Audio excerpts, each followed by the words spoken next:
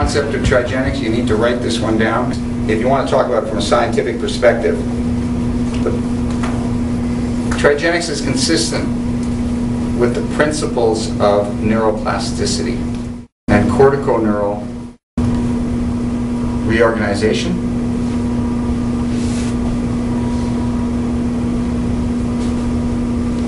the somatosensory and sensory motor. I have to hold it. Sensory motor systems. See? That just simply means it changes brain to body. But here's the principle. This is what I refer to. This is what I coined.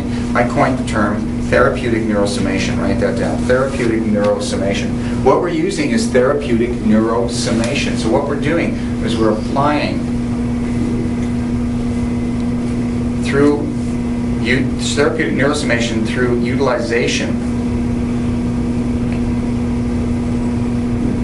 of a multimodal treatment system or multimodal treatment approach.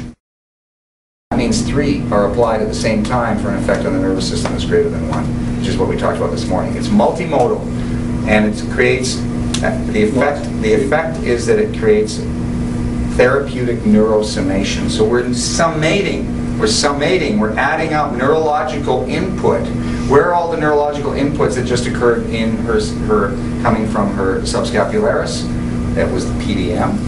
So there was the actual distortion of the mechanoreceptors that I was doing. There was the resisted movement, the enhanced reciprocal inhibition was the second part, and there was the breathing biofeedback. You combine those 3 things together, you get more afferentation, more signals going up to the brain.